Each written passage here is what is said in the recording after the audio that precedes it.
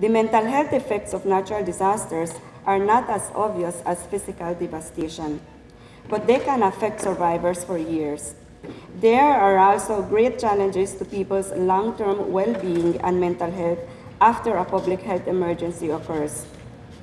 This brings into stark reality the importance of mental health in our daily lives. Glenn Close said, and I quote, "What mental health needs is more sunlight, more candor, and more unashamed conversation. And we certainly do wish to do our share." Mind Health Connect's mission is to inspire hope, promote acceptance, and provide information on the resources to improve mental health. Our vision is to see mentally healthy people in a healthy society.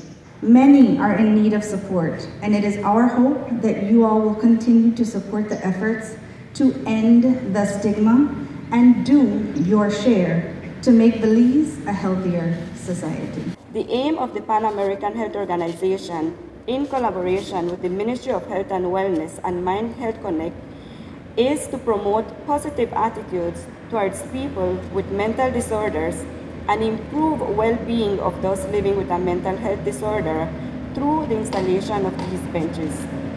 If at any time you are feeling lonely, want to clear your mind, or simply want to share a chat with someone, these benches, which will be installed, provide a safe and comfortable space to do so.